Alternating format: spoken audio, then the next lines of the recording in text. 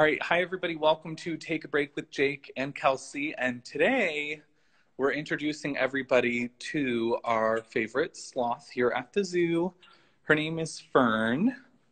Hey, Fern. Over here. Hi, Fern. Hi, girl. So, just like Kelsey has up next to her beautiful face, Fern is a Linz two-toed sloth. She's native to Central and South America. She's about 4 years old now, and she mostly eats vegetables. So in the wild, sloths eat tons and tons of leaves, bark off of trees, twigs, anything they can find really that's like herbivorous. And then they'll also eat some bugs, some lizards, some other little tiny creatures that, especially ones that like get stuck in all the leaf litter. Oh, there's a good close up of her crazy little I think that was eyes. our vocab word of the day, Jake. Herbivorous. Yeah. Um, so sloths are very strange creatures. Obviously, they hang upside down. That's kind of like how most of us know sloths. Here's a good like view of sloth. Fern. Um, let's see, Kelsey. Some of the weird things about sloths. First, they have a chambered stomach, so they have multiple parts to their stomach, Okay. and that's where they actually ferment the food that they eat. So the So, reason why sloths, go ahead. is that similar to like a goat's stomach, or is it different? Exactly. Very similar Okay. to a goat or a cow stomach. And so they use those different chambers to break down the foods that they eat. There you go. Cute. Here, I'll give you some ASMR.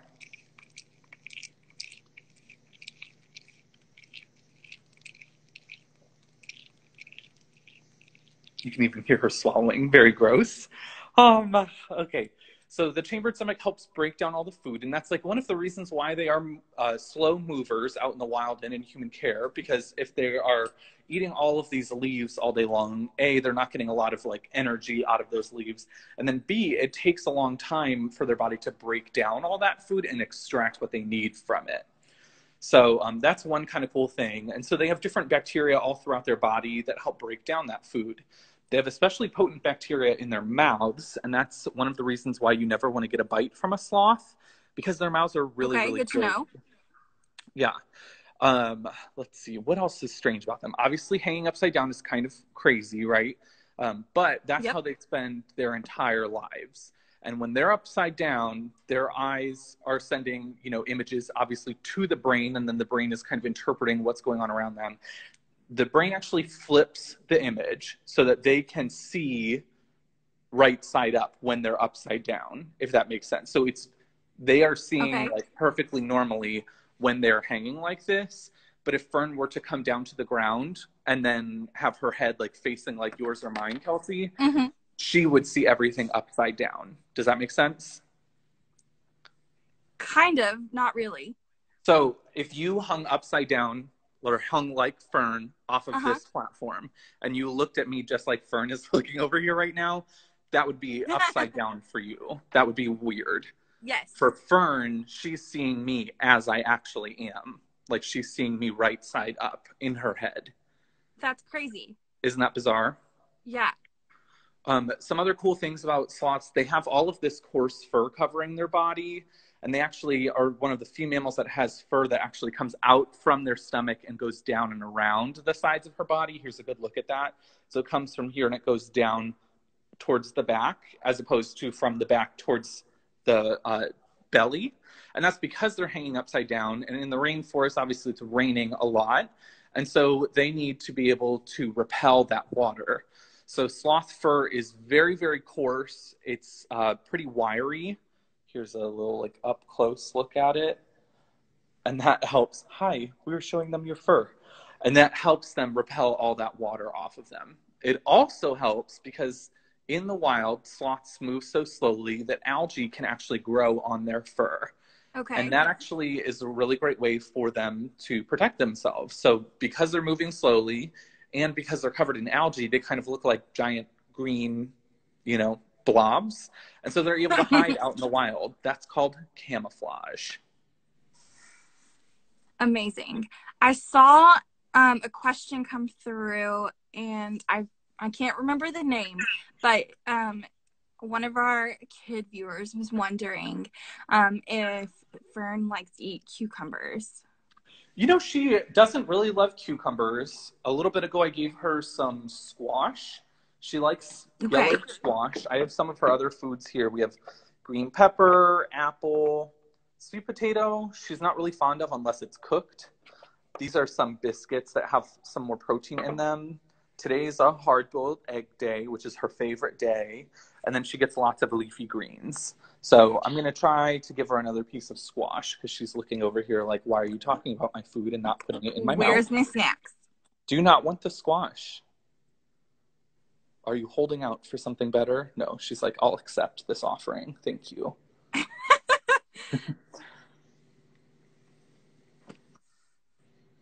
Eden, age 5, asks, does Fern have a baby? Fern does not have a baby. No, she's never been with a male.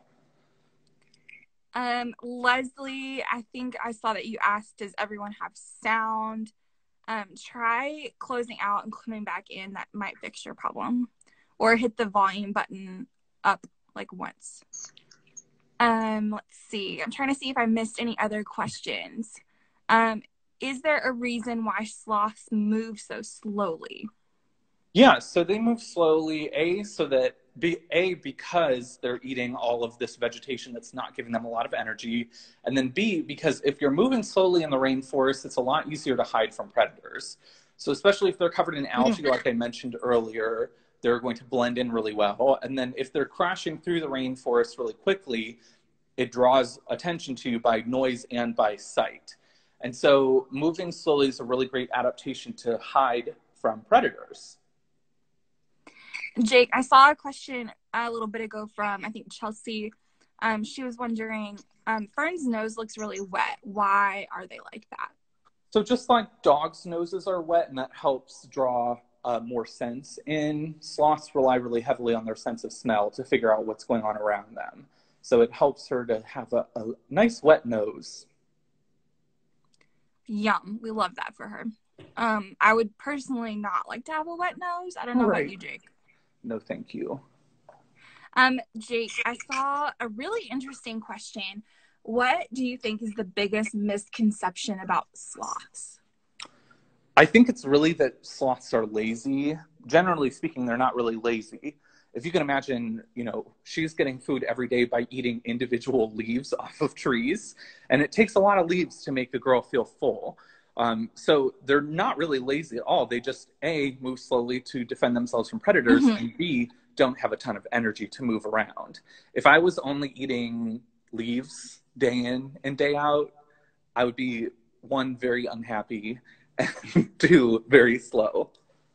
True. So true. Anna Grace is wondering, are there any main differences between a 2-toed sloth and a 3-toed sloth, besides, of course, the number of toes? Yeah, so it's mostly the number of toes, and then some of it's like distribution, like where they can be found in the wild. Lynn's 2-toed sloths are fairly widespread throughout Central and Northern South America, and some of the 3-toed sloths are only found in really specific regions. Obviously, the 2 toes and the 3 toes are kind of a good indicator. So this is kind of interesting. 2-toed sloths all have 3 toes on their back feet. But this is how you tell them apart, is their front feet only have the 2 toes. Hi. I don't think I knew that, Jake. Yeah, it's pretty interesting. I've done, 3 lives with you and Fern now, and I didn't know that? I feel like I've said it, but that's fine. Kelsey, I saw someone was asking how big her claws are. And I would say the longest ones are about 2.5 inches long. Okay. And that's another cool thing about sloths is people think, oh, they're slow moving. They just kind of hang around. And that's absolutely true. They actually utilize their body mass to hold on. So these claws and their feet are curved to hold on so they don't have to actively be climbing around like that. But sloths have about 25% of their mass being muscles, and that's about half as much as most other mammal species. So most mammals have about 50% muscles. Okay. Sloths have far less. And because of that, they have to rely on their body to hold on up high in the trees, but they can do some really cool things. Where they do have muscles, is where it counts for climbing creatures. So you may have noticed a little bit earlier, she kind of bends down off the perch. Nice, right on cue, On Fern. cue. Thank you. So she can actually do that like nice, hang with relative ease. And then she can also like climb really well, like moving up higher in the trees pretty rapidly if she needs to. She has to have like pretty good like core muscles to do that movement we just saw. Exactly. The other interesting thing about not having a ton of muscles is she actually can't shiver to warm herself up. Now, typically that's not really an issue because in the rainforest, if everything's going, according to how rainforest should be, it should be relatively warm there. But sloths have a really, really weird body temperature range. It's something like 74 degrees all the way to 92 degrees Fahrenheit is like within the normal range for a sloth. And humans, we have like a 4-degree range that's like, oh, that's normal. No, the sloth is crazy. They have a very large range of normal body temperatures. But if they get too cold, they actually can't keep fermenting their food and keeping their food processing. And that can lead to death in the wild. So here in human care, we're really cautious with both of our sloths here at the zoo. We have Fern, who's an ambassador animal. And for those of you who haven't heard before, ambassador animals are all of our animals that live behind the scenes, but come out for different kinds of programming, both on grounds and off site when we're not under a pandemic. And then Emmett, our male sloth, actually lives in the aviary here at the zoo. So he's here every day for visitors to see. But like sometimes, like over this past winter, y'all members, the people who visit frequently have probably noticed like Emmett was gone for a little bit. We were dealing with some HVAC and heating issues in the aviary, and it was too cold to safely keep Emmett in there. We didn't know how cold it would plunge to overnight. So we had to move him out of there to make sure that he maintained that optimal body temperature so that he could continue processing food and staying alive. Jake, I'm just gonna try and catch us up on a few questions. Great. Ollie H4 wants to know how can you feed the sloth with your hands if it's dangerous to be bitten? Well, let me show you again how I feed her. I'm not putting my hands in her mouth. I do this. This is the technique to feed a sloth. Safe. You see that? Yep. Fern's a very nice sloth, so it's very unlikely that she would bite. But if you get on her bad side or bother her or aren't reading her body language properly, it's entirely possible that she could bite you. Leighton wants to know, what are there predators in the wild? So a ton of things can prey upon sloths if they find them. All the different species of cats that live in Central and South America, so everything from an ocelot all the way up to a jaguar could hunt a sloth. Harpy eagles and other kinds of birds of prey in the wild can eat sloths. And this is like very morbid for sloths, but it's really kind of interesting. The harpy eagle just takes its giant talons and punches sloths out of trees to dispatch them. It's brutal, but a really good way of hunting. I was a little shocked when you just said that. I don't know if you saw my face. Yeah, it's pretty cool the way that different animals have adapted to hunt. I don't know if you remember this, Jake, but at the end of our last Facebook Live, Fern actually landed a punch on me. Yes.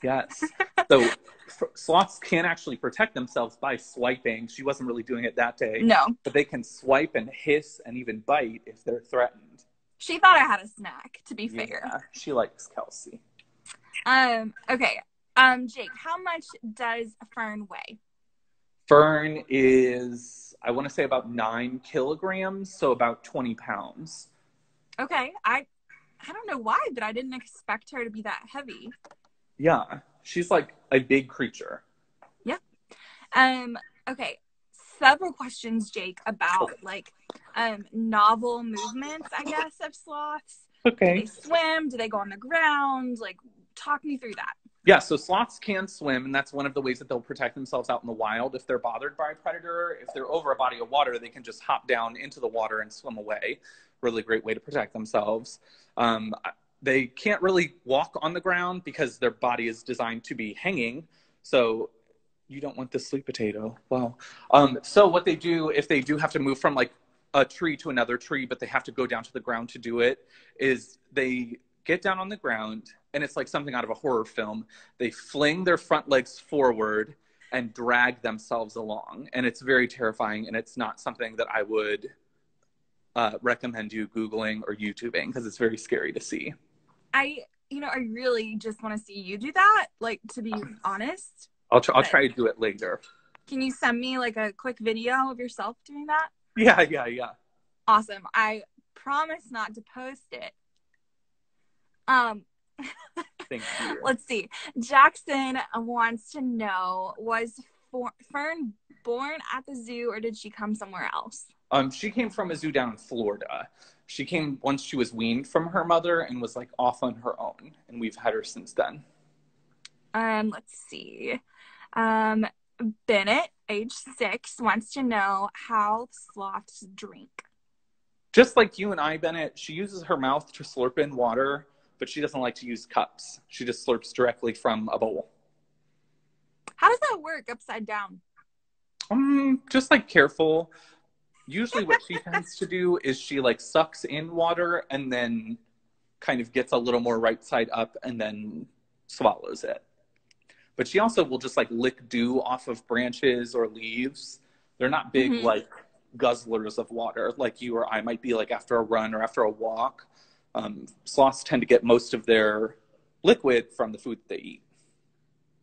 I see several questions about their claws, Jake. And you guys don't file those down for her, right? Not really.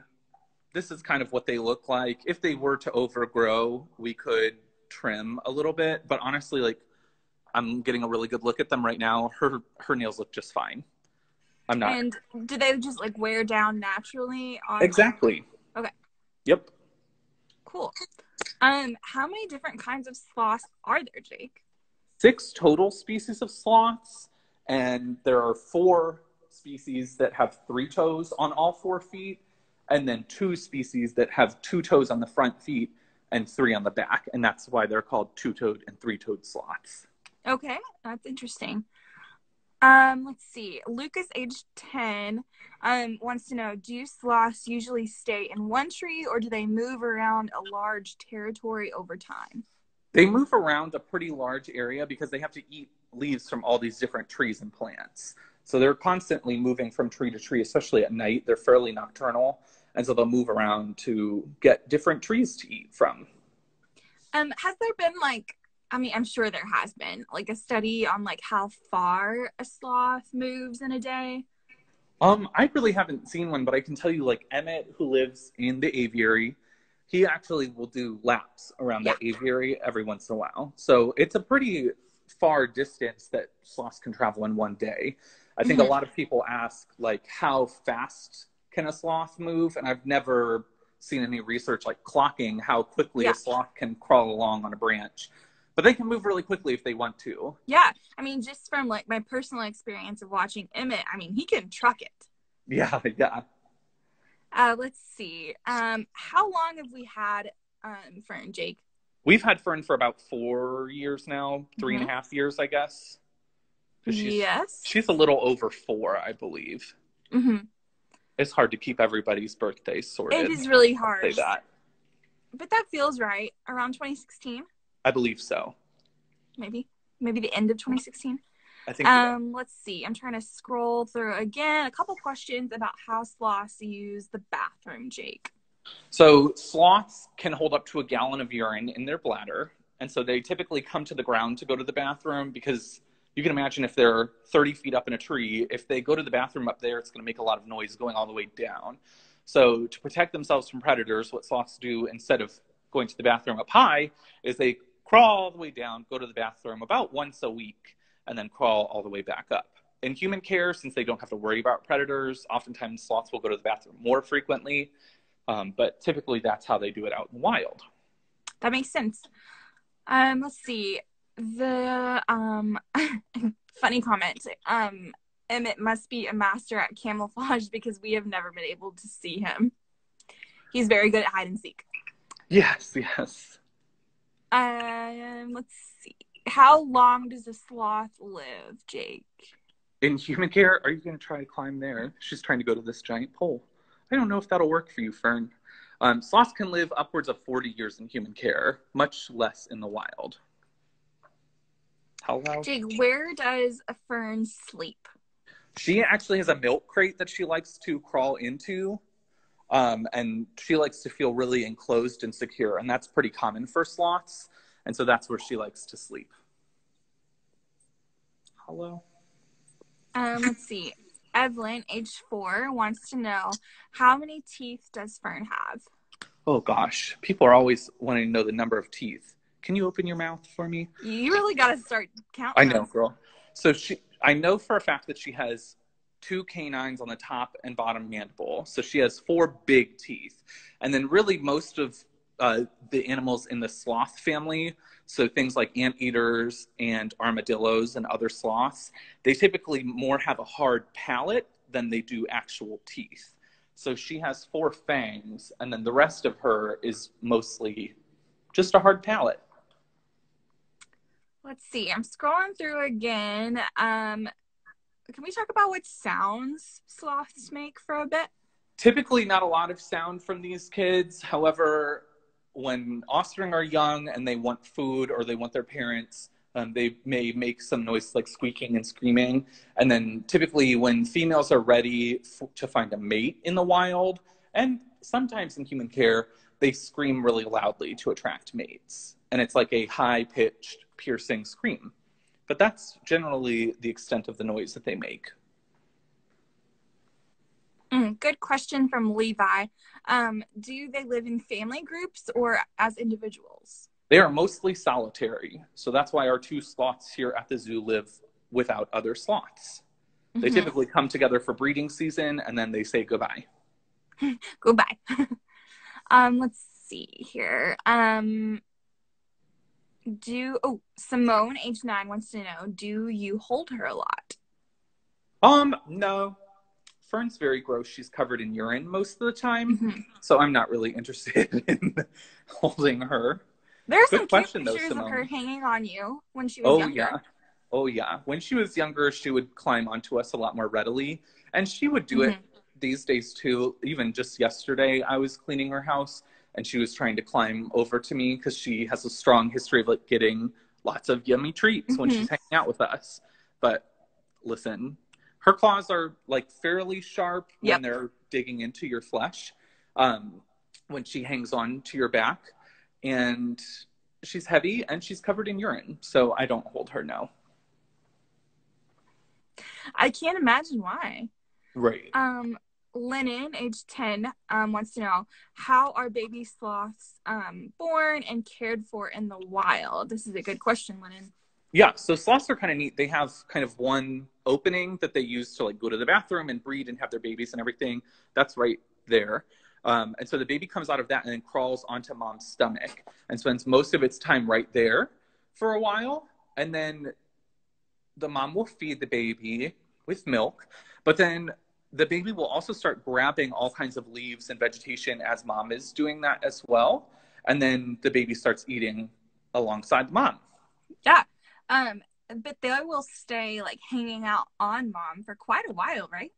For, up to 2 years, but typically it's like 6 to 8 months. I know Emmett for sure when when he was a baby, he was like hanging onto his mother when he was like the size of his mother. Literally. And you would see her like pushing him away and being like, you need to go, you need to be on your own. Well, that can't be comfy for like a 20-pound thing to like be carrying around another 20-pound thing. No, not in the slightest.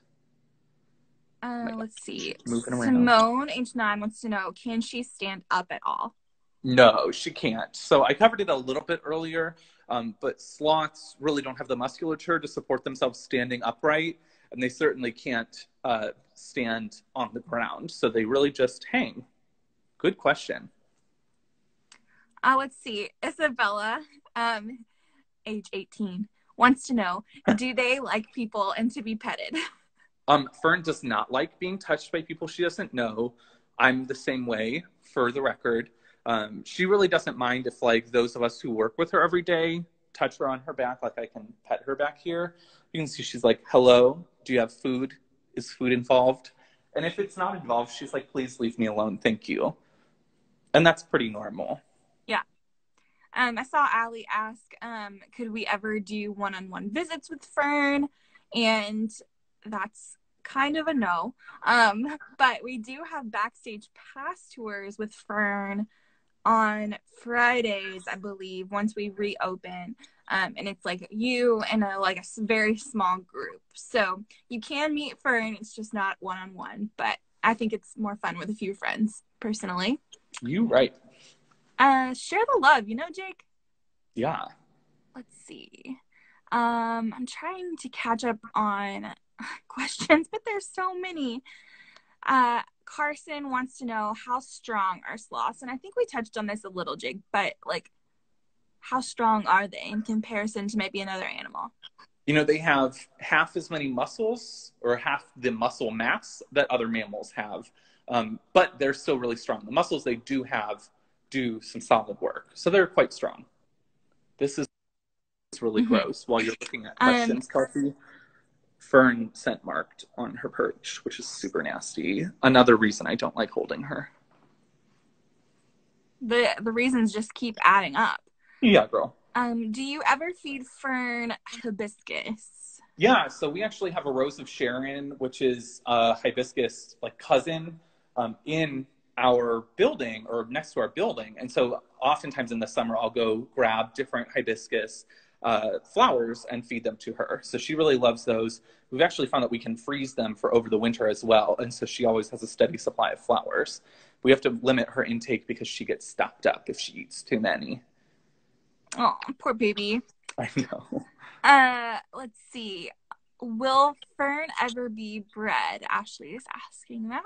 So we do participate with the species survival plan for the Lynn's two-toed sloth. At the moment, we don't have a breeding recommendation for Fern, but maybe in the future, yeah. Hi.